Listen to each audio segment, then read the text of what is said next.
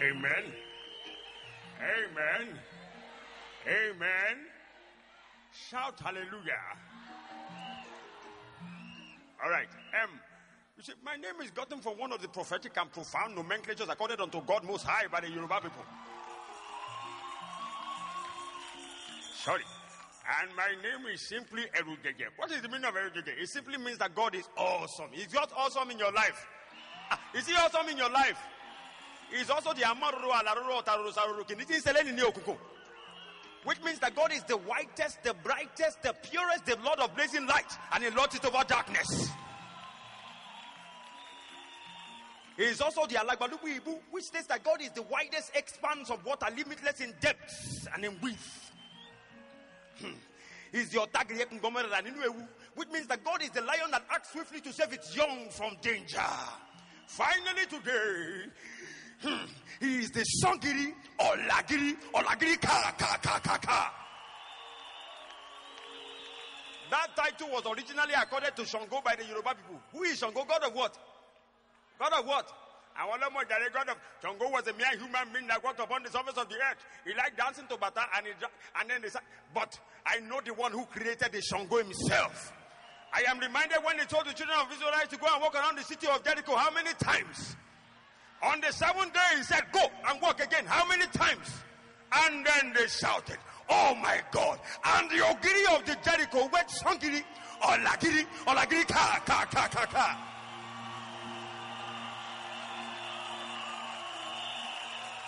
Amen. Amen. Amen. Amen. All right. Now, very quickly, because there is no time today, we're going to sing one special number. Amen. We're going to sing one song, and we're going to do it together. All right? If I say, you will say, Baba Wani. Okay. Ni shubu. Now, if I say, Ori, mi, ri, lo, ni, you will say the same thing. Amen. Ni sonu. Ayo lo wale mi wa o. And then you need daru. Ori buruku tijino si mi. God will be the glory and the lifter of your head. In the name of Jesus. Oh yeah, I'm playing. Amen. Shall I?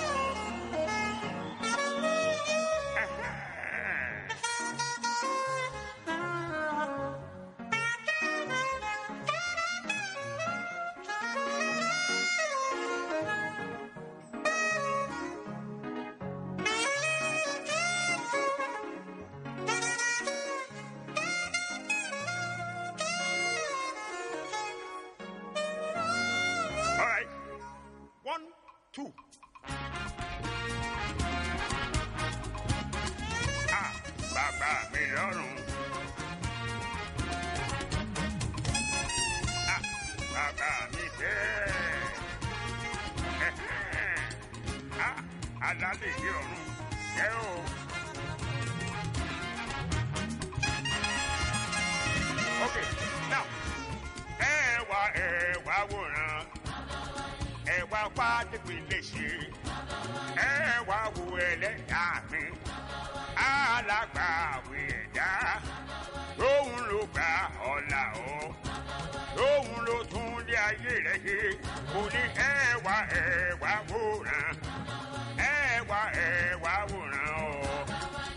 oh yeah, my bro.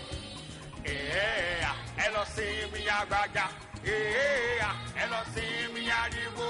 Awani Baba kan tomo ye. Ìrẹ́lọ tún lé ayé mi ṣe. Òun ló tún lé ayé àwa ṣe. Ẹ̀yin lẹ tún lé ayé àwa ṣe. Ó yá ẹwà wòran. Ó ra mọ́tò fún ọ. Ó fún wa ní iyán jẹ. Fùfú àti ewédú ńkọ́. Sọ̀kúdalẹ̀ tún bẹ náà sẹ́. Asaro elebe ilebu resu. Ewa buna. Ewa buna. Oh yeah, Bama desu. Oh yeah, Bama desu.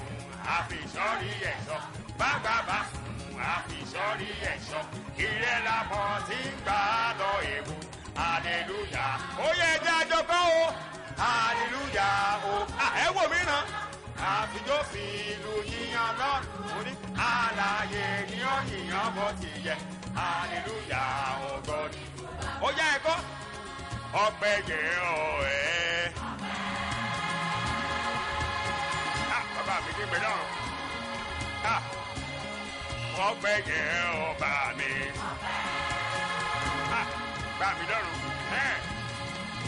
Ok, ó yá o. Ọpẹ́ yẹ ọ̀ ẹ́. Ọpẹ́ yẹ ọ́ bá mi. Ọpẹ́ yẹ ọ́ ẹ́. Ọpẹ́ yẹ ọ́ bá mi. Ẹ bá mi kí bàbá kó iṣẹ́ ọ́. Ẹ máa jó. Ẹ bá mi kí bàbá kó iṣẹ́. Ẹ wá bá mi kí bàbá kó iṣẹ́ ọ́. Ẹ wá bá mi kí bàbá kó iṣẹ́ ọ́. Now, you will hold your head and sing this song emphatically. Oh yeah. Orí mi rire lónìí. Orí mi rire lónìí. Ayọ̀ ló wọlé mi wá. Adé odori rẹ̀ mú sẹ́. Mo ní orí mi rire lónìí. Orí mi rire lónìí. Másítákì mo gbà. Ayọ̀ ló wọlé mi wá. Ayọ̀ ló wọlé mi wá. Ó dáná. Orí burúkú ti jìnnà sí ọ. Orí burúkú ti jìnnà sí ọ. Dákẹ́dánù orí burúkú ti jìnnà sí ọ. Orí burúkú ti jìnnà sí ọ. Ọ̀yá o, ọ̀yá. Bàbá wa ẹ wá wòran. Bàbá wa ni. Ẹ wá dìpele sí. Bàbá wa ni. Ẹ wá kú ẹlẹ́dàá mi. Bàbá wa ni. Ó ra mọ́tò fún ọ. Bàbá wa ni. Ẹ̀yìn tí ẹ ti kọ́ lé mọ́ ní nǹkan. Bàbá wa ni. Àyà tí ò ní òun ló fún ọ. Mo ní ẹ wá wòran o bàbá wa ni. Kí la fi sàn ju àwọn tí kò ti pa. Ìrẹ́ ló fọ gbọ̀gbọ̀ wá ní òní. Ìrẹ́ ló fi sọ́rẹ̀ sọ́ gbogbo wa. Ẹ̀kọ́ ní ìyè sọ́gbọ̀ níbú ọ̀rẹ́. Hallelujah. Ó yẹ ẹjẹ́ àjọkọ́ o. Hallelujah. Ògo ni fún bàbá. Àfijọ́ fi ìlú yíyan lọ́rùn wa. Àlàyé ni ó yìnyàn bó ti yẹ. Hallelujah. Ẹ lọ sí mi àgbàjá. Ẹ lọ sí mi àdìgbò. Àwa ní bàbá kan tó mọ̀ yẹ. Ìrẹ́ ló tún lé ayé mi ṣe. Òun ló tún lé ayé àwọn. Mo ní ẹ̀yìn rẹ̀ tún lé ayé àwọn ṣe. Ó yá. Olúwa ẹlẹ́dàá o. Ọba tó mọ̀ Dáfídì fi sọ̀rí ẹ̀ṣọ́ wa. Ó yẹ bá gbàdúrà. Olúwa. Olúwa. Ọba tó mọ̀ Dáfídì fi sọ̀rí ẹ̀ṣọ́ wa. Bá mi lọ́rùn, bá mi kì í ẹlẹ́dàá o. Ọba tó mọ̀ Dáfídì fi sọ̀rí ẹ̀ṣọ́ gbogbo wa. Ó yá. Olúwa. Olúwa. Ọba tó mọ̀ Dáfídì fi sọ̀rí ẹ̀ṣọ́ wa. Bá mi lọ́rùn, bá mi kì í ẹlẹ́dàá o. Ọba tó mọ̀ Dáfídì fi sọ̀rí ẹ̀ṣọ́ wa. Ó yá. Olúwa. Olúwa. Ọba tó mọ̀ Dáfídì fi sọ̀rí ẹ̀ṣọ́ wa. Ó dáná fi sọ̀rí ẹ̀ṣọ́ wa o. Sọ̀rí ẹ̀ṣọ́ wa. Bá mi lọ́rùn fi sọ̀rí ẹ̀ṣọ́ gbogbo wa. Sọ̀rí ẹ̀ṣọ́ wa. Bá mi fi sọ̀rí ẹ̀ṣọ́ wa o. Sọ̀rí ẹ̀ṣọ́ wa. Bá mi fi sọ̀rí ẹ̀ṣọ́ wa o. Sọ̀rí ẹ̀ṣọ́ wa. Ọpẹ́ yẹ ọ́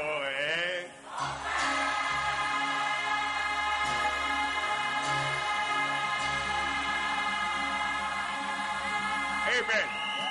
Amen. Very quickly before you sit down, look at your neighbor. Please, eyeball to eyeball. You will answer an emphatic yes or no. Now, how many of you know that God has made you specially? Let me see your hands up. How many of you know that you are very, very expensive? Let me see your hands up. Now, let me show you how peculiar you are. Yeah, look at your neighbor. Now, you will do something for me. You will not laugh. Oh, look at your neighbor's nose. Now, you will answer yes or no. Is that nose as fine as your own? God will bless you. Shout hallelujah.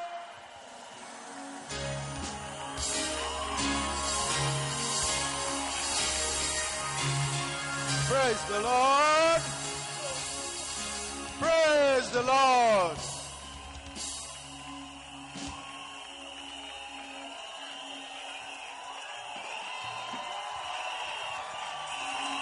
Praise the Lord.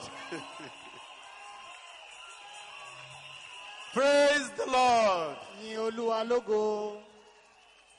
Thank you, Erujeje. We have another Erujeje from the United States. Roger McDowell will be singing to us right now. Ani Erujeje mìíràn láti ìlú Amẹ́ríkà. Roger McDowell yóò mọ kọrin fún wa báyìí.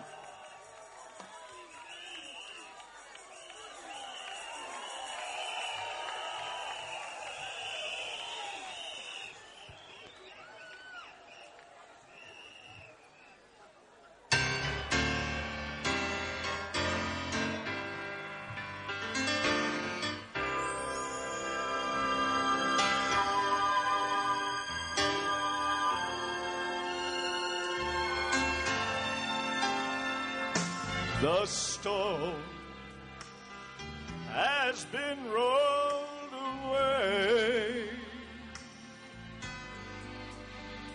revealing an empty grave.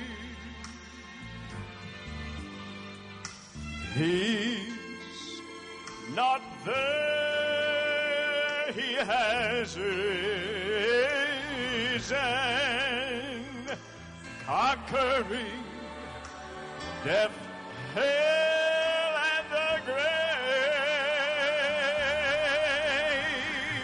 And this same power, this same power, this same power that raised Christ from the grave. Yes, it raised Christ from the grave.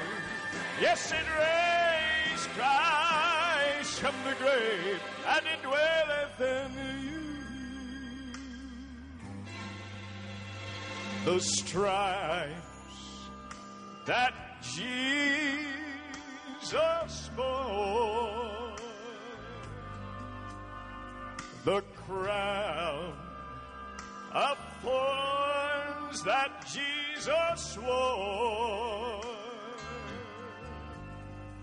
the cross that he carried to Calvary, Jesus endured it all for you and me.